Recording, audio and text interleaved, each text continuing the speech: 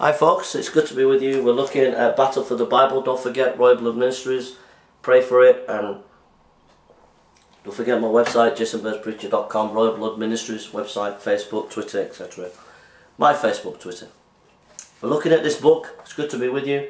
Battle for the Bible by David Marshall. It's an excellent book, and we're looking now at who wrote the Bible and when. I'm going to read some sections of it, and then just give my own thoughts. 40 men wrote the 66 books of the Bible. They did so over approximately 1,600 years. The 15th century before Christ, Moses, in exceptional circumstances, led the Hebrews out of slavery in Egypt.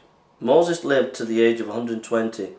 His life divided into 3 periods of 40 years each. Born a Hebrew, he was nevertheless brought up at the Egyptian court, where for his 40 years he gained both political and military experience as well as the best education available in his time. Abruptly, Moses was forced to flee into exile after an ill-judged and violent attack upon an Egyptian, provoked by his sympathy for the enslaved Hebrews. His own people, he spent the second 40-year period working as a wilderness shepherd in Midian, and it was after that that he assumed the role of the great liberator of his people. Preacher Dwight Moody said, the 40 years of Moses' life he was becoming a somebody, the second 40 years of his life he was becoming a nobody, the third 40 years of his life he was proving to the world that God can do with somebody who is a nobody. In fact, it is likely that Moses accomplished more in the middle phase of his life than learning how to be a nobody and tendering sheep in the desert. But following Moses' death, Joshua led the Hebrews into the land west of the Jordan, and it was with God's admonition, do not let this book of the law depart from your mouth. Soon he was gathering his migrant nation together. Half of them swarmed over the slopes of Mount Gerizim, half over Mount Ebal. There Joshua read all the words of the Lord, just as it is written in the book of the law. There was not a word of all that Moses had commanded that Joshua did not read to the whole assembly of Israel. Much later, Joshua was still exhorting the people to obey all that is written in the book of Moses.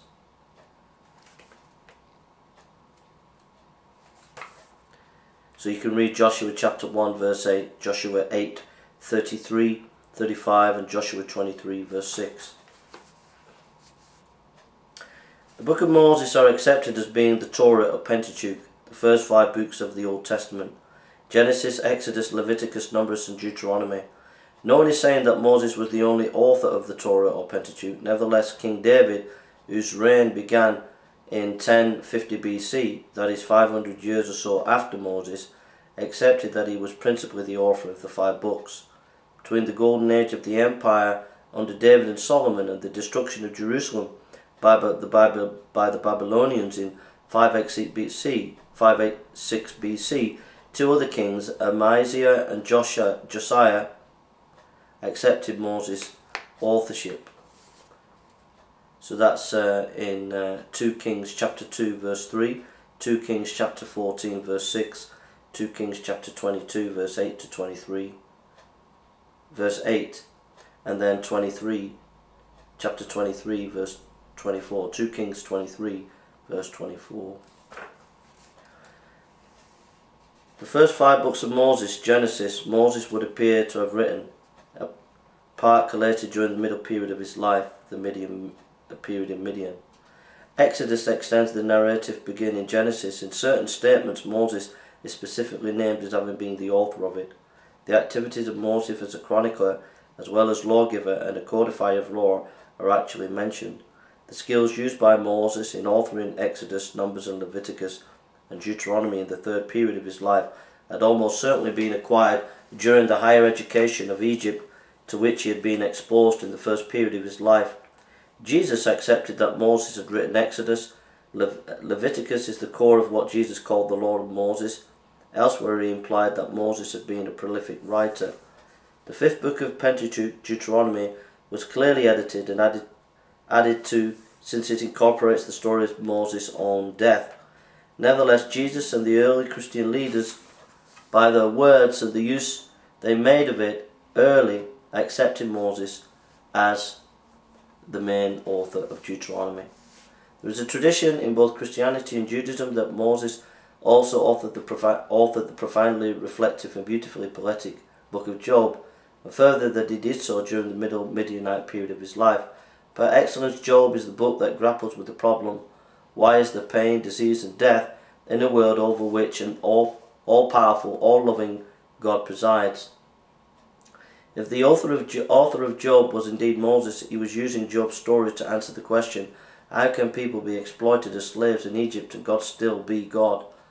Through the various speakers in the book, Moses is exploring alternative views of the nature of God and reaching the loving, merciful model which most Jews and Christians adhere. The theological framework of Job leans on Genesis with its account of the fall, the original origin of evil, and its depiction of personal malevolent devil. So when I was at theological seminary, we learnt about the Wallhausen hypotheses, which had been going for about 200 or 300 years. And basically it was saying that there were these various authors that created the Pentateuch.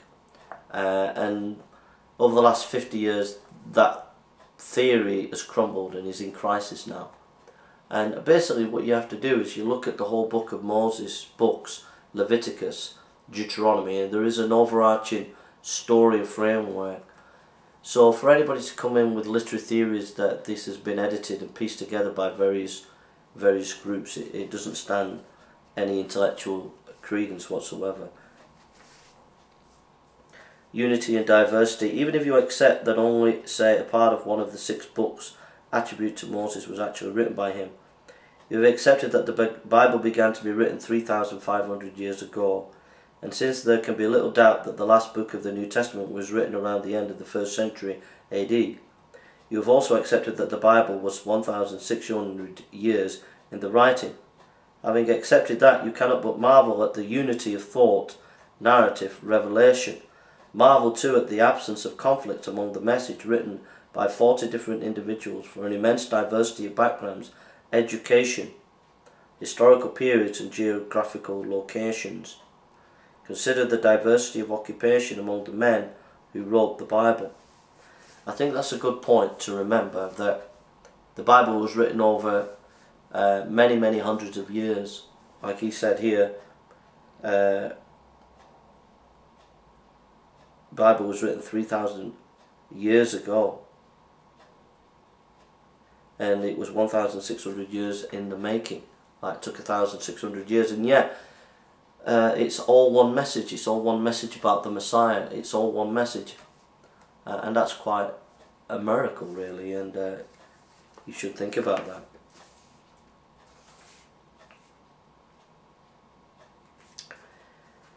So he goes, the narrative of the book of Joshua, though written in the 3rd person, is widely accepted as having been written by Joshua himself.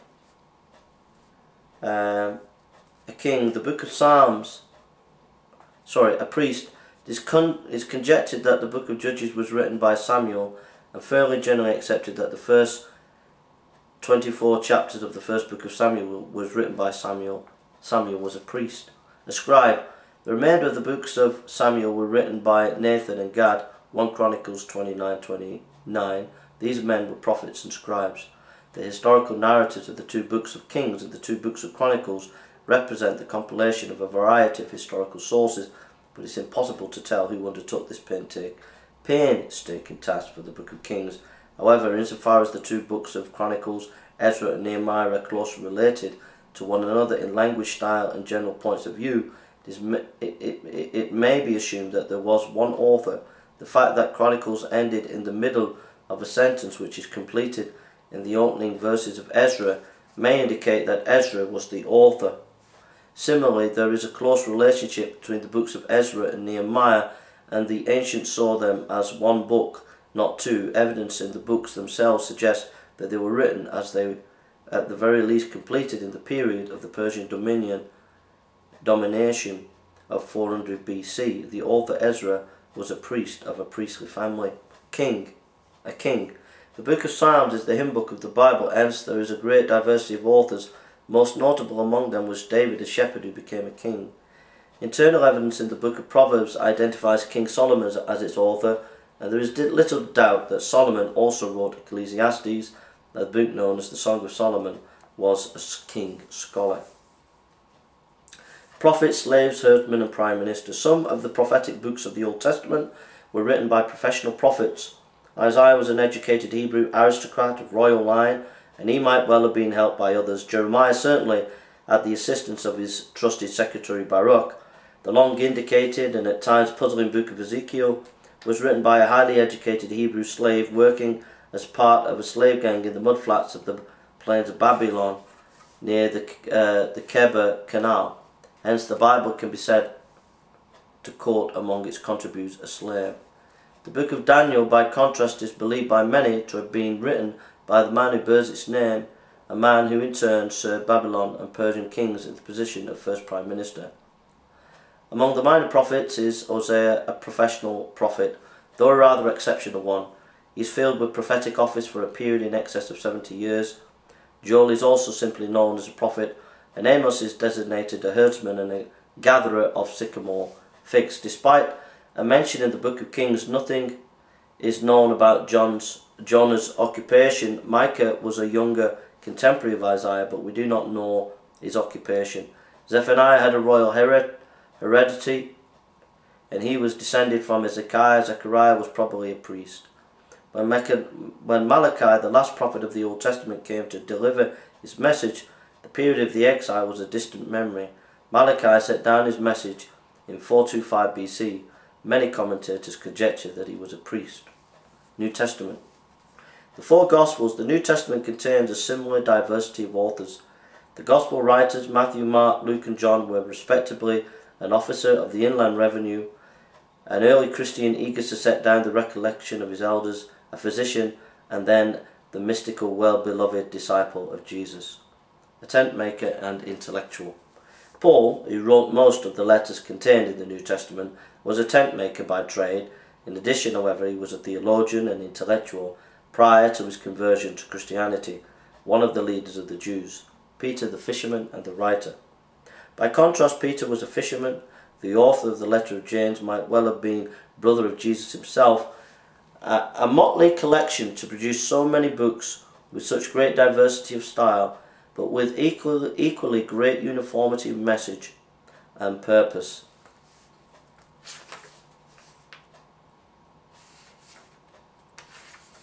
So we're going to just look at the Gospels. We're going to do another video later on the authorship of the Gospels. But this is just a little bit of information. When were the Gospels written? Of the four Gospels, Mark's, most would agree, was written first. How can we know that? Because as we read the first three Gospels, it becomes clear that Matthew and Luke borrowed heavily from Mark. Some stories are told in exactly the same words. The teaching of Jesus is presented in almost identical way. Mark can be divided into 105 sections. Of these, 93 occur in Matthew and 81 in Luke. Only 4 are not included in either Matthew, Luke. Mark has 661 verses, Matthew has 1068 verses, Luke has 1149 verses. Of Mark's 661 verses, Matthew reproduced no fewer than 606. Occasionally he alters the words slightly, but he reproduces 51% of Mark's actual words. Of Mark's 66 verses, Luke reproduces 320, 53% of Mark's actual words. The 55 verses of Mark, which Matthew does not reproduce, 31, are found in Luke. Hence, there are only 24 verses in Mark which do not occur in Matthew and Luke. Obviously, Matthew and Luke were based on Mark, and Mark was the first of the Gospels. Hence, Mark is the essential Gospel. Matthew and Luke even follow Mark's order of events. There is a fast pace and gripping realism in Mark. Over and over again he includes the vivid details of his narratives, evidence that Mark is basing his narrative on eyewitness accounts, almost certainly that of Peter. The fact that Matthew, Mark and Luke have so much in common has led scholars to refer to them as synoptic Gospels. The Q source. I'm going to give my own reflections on this in a second. The Q source. There are, however, 200 additional verses in Matthew and Luke not present in Mark. These are concerned with what Jesus said was the main preoccupation of Mark, was with what Jesus did. Scholars assume that Matthew and Luke had recourse to another source book in addition to Mark. They are called Q, short for Quelle, the German word for source. The other source, Q, was clearly a book of the sayings of Jesus. Beyond that, no one knows anything about it or has ever been able to find it. So we're going to stop here.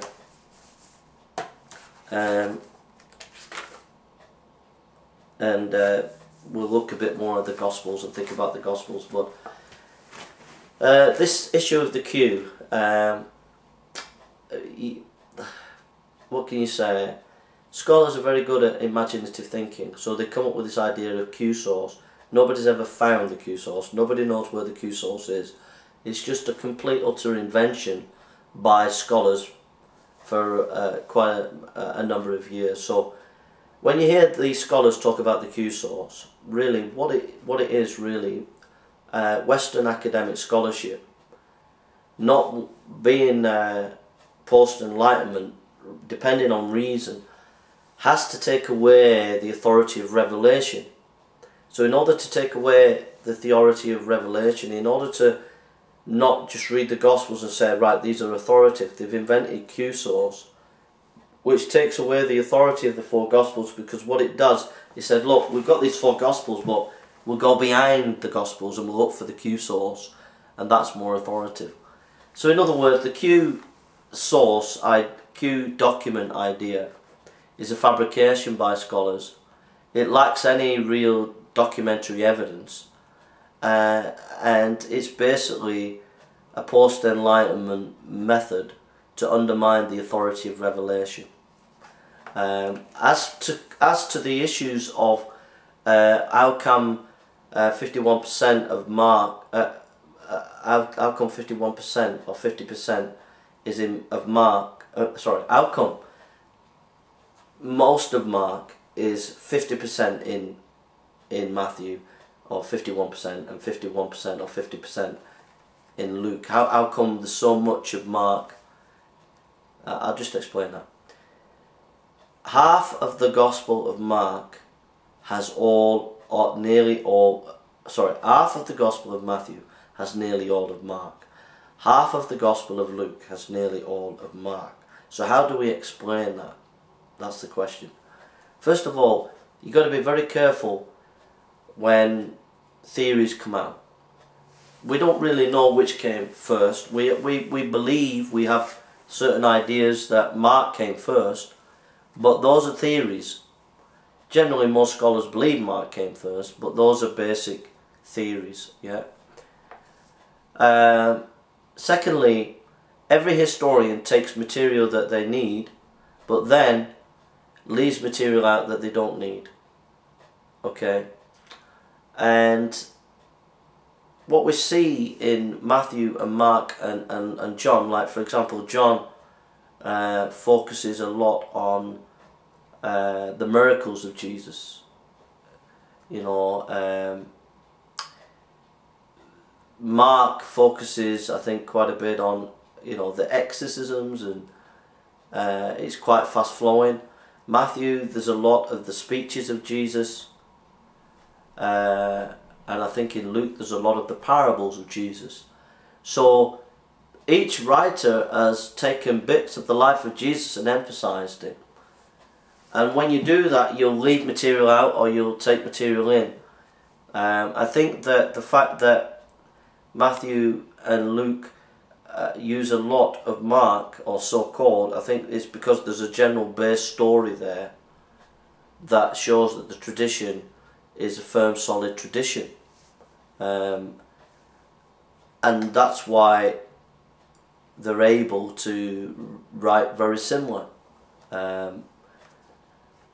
So it doesn't necessarily mean that they borrowed from Mark. It could be that actually the tradition has been so well preserved, and there's a strong core of a tradition that is so accurate that they've got it in their material, and then they've added extra material where they need to show a different aspect of the life of Jesus. For example, you know, the camera angle, you get 4 cameras getting 4 different looks at Jesus. So I hope that's a help. That's a scholarly meandering in the academic world of the Gospels concerning the Q source.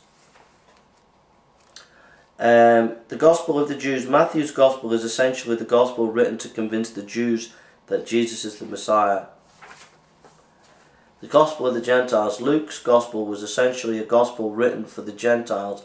He demonstrates tremendous care in setting out the events of the Gospel narratives in the context of secular history.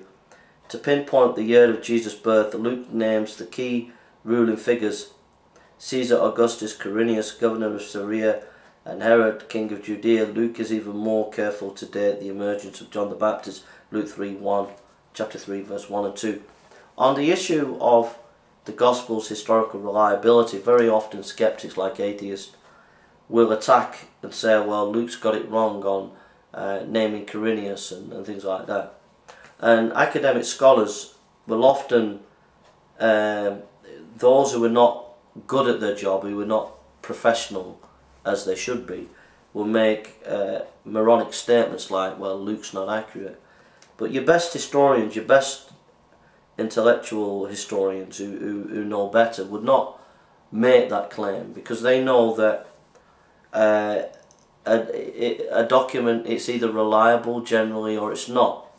If it's generally reliable, then there will be a reservation to question certain anomalies that don't seem to add up.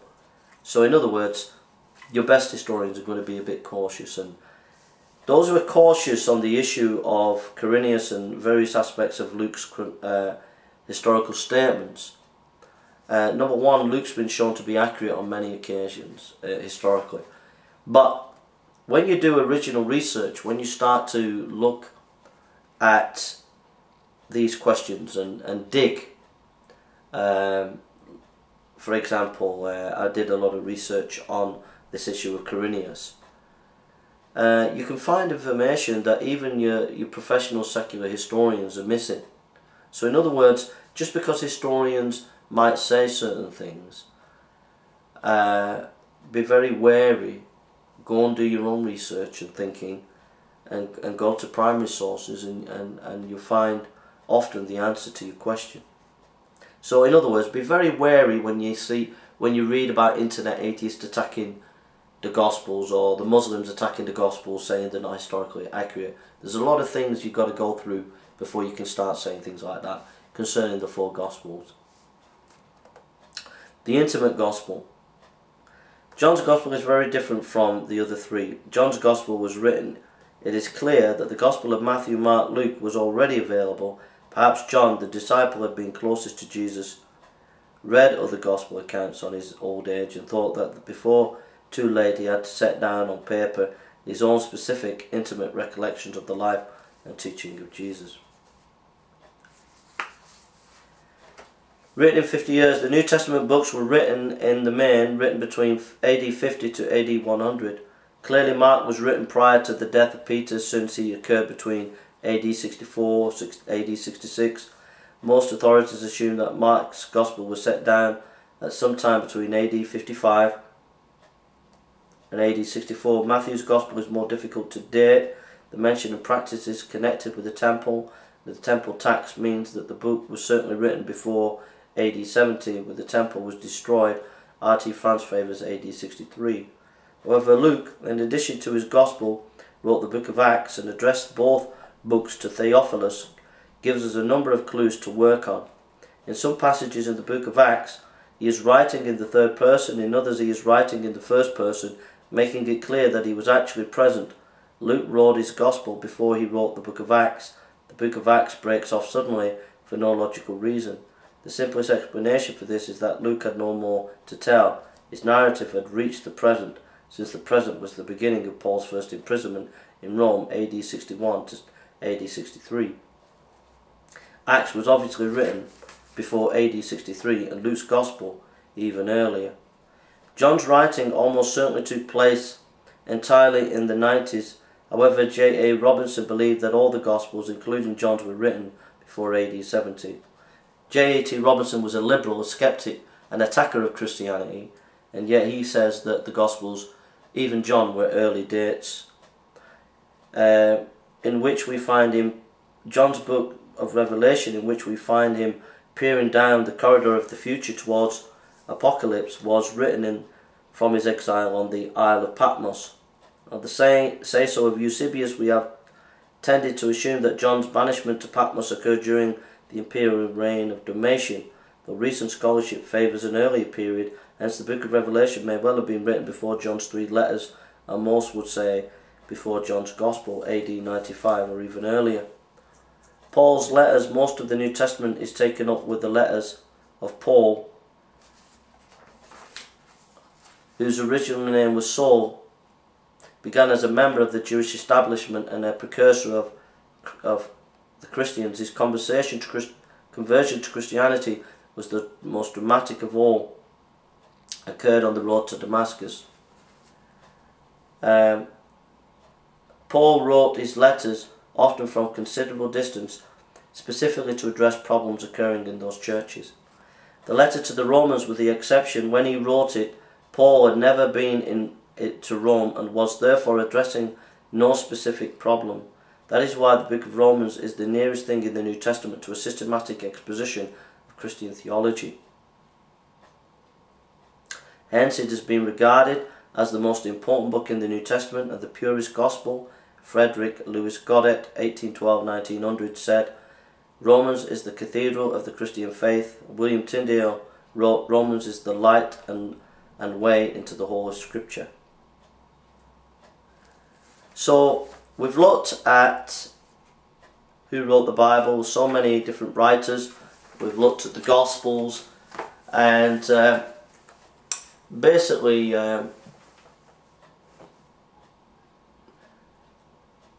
when critics attack the Bible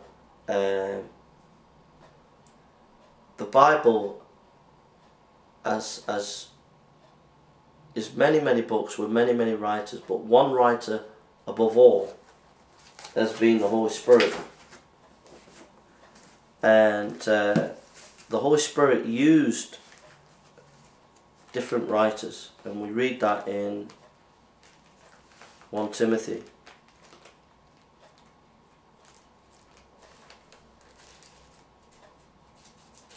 2 Timothy, 3:16 we read, all Scripture is given by inspiration of God and is profitable for doctrine, for reproof, for correction, for instruction in righteousness. So the Scriptures were God breathed. They were breathed out, and God used these various writers, Joshua, Moses, Paul, Peter, Mark, just to say that Mark's based on eyewitness. You know, the Gospel of Mark is based on eyewitness material, because if you compare the Gospel of Mark with Peter's sermon in Acts chapter 2, they're very similar in the style. Mark's based on eyewitness material. But the point that I'm getting at is that there's so much richness there for any critic to come along, like Bart Ehrman or the Muslims, to attack the Bible. The Bible was written over 1,600 years, and it's one united message. It stood the test of time. So many people have attacked it, yet it still stands today. You know, that story of Voltaire, who said the Bible would not be in France. When he died, his house was turned, Voltaire, the French philosopher, his house was turned into a printing press for Bibles. The day of burning, when Chairman Mao had a day of burning, he literally would have one house surrounded, the family's house, with hundreds of red guards. They'd come into the house, they'd grab the family, they'd beat the family up for 3 days and 3 nights. This is what often happened. Then they would get one of the family, like a son, beat the living daylights out of that son. That son would more or less die, and if they didn't die, they would go to hospital and die there. And then they would take the Bibles, grab them, put them in the square and burn them. There are hundreds of millions of Christians in China today. Chairman Mao couldn't get rid of the Bible. The Bible is the best-selling book in all time. Wherever it goes, it revolutionises society, and nobody's been able to put it down. It always seems to flourish. So anybody who attacks it, they think it's an easy target, but it's not an easy target. There's such richness and depth there that we need to respect that, and we need to also respect that it's a divine book from God, and read it prayerfully and with an open heart, and we'll find the truth of the message of the Bible, which is Jesus Christ who died for you and for me. Thank you for listening. God bless you. We're going to go through some more of this book. God bless.